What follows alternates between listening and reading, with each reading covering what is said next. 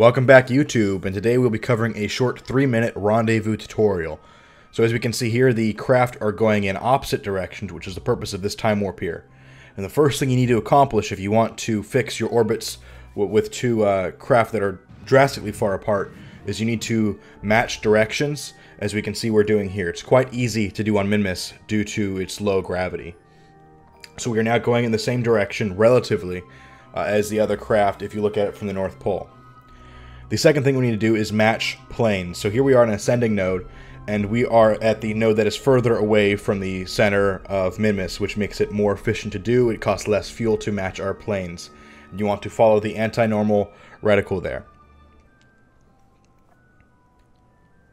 And here we are, we're going to try getting one of our curves to match the curve of the target orbit. This is what I like doing anyway. It's not necessary, but you will eventually need to match your apoapsis and periapsis with the targeted craft. So here we are. We are behind the targeted craft, which means we need to speed up. We need to catch it, which is why we're going to bring our periapsis below the periapsis of the target craft so that our orbital period is shorter than the targeted craft. So we've already fixed our direction, we've matched our planes, and now we are just getting synced up with the other spacecraft.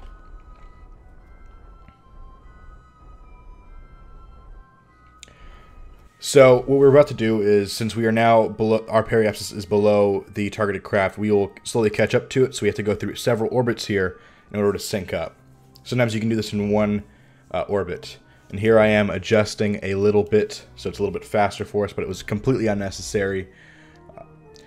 But you will need to do adjustments once the targeted line, the purple line, or the orange line is behind your other tag. So here we are, it is the purple line is behind the purple tag here, which means we need to extend our orbital period or lengthen our orbital period a little bit to match up, and we have a very close intercept here.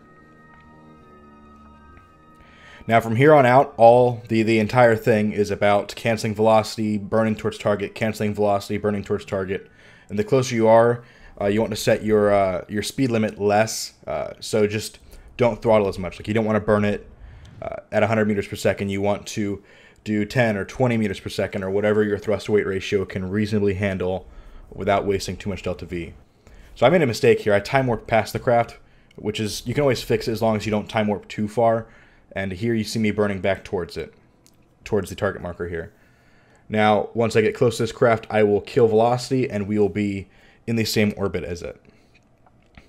Thank you all for watching, and tune in for the next video, which will cover the docking of the two craft that are already docked. If you enjoyed this video, please like, comment, and subscribe.